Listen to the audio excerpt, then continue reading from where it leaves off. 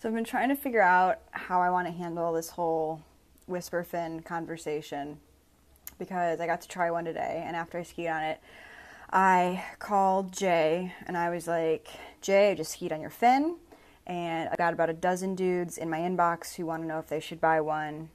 So give me a fin and I'll get on my social and talk about it. And he said no.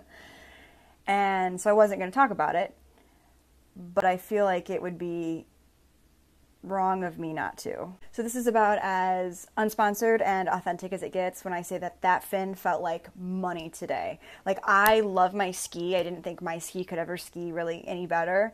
And that was totally different. I mean, we just threw some numbers on that we knew would work for me and tight line the whole time. It was unreal. I mean, we're going to toy with some numbers again tomorrow and probably for a few days.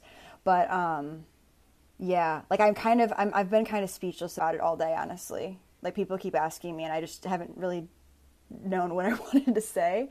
But I would say final verdict, don't buy a new ski this season. Don't waste the $1,500, the $2,000 on a new ski. Buy the $300 fin and make your ski just ski better. Like, it's unreal to me. That's the smarter way to go. That's the investment you want to make. Rush it.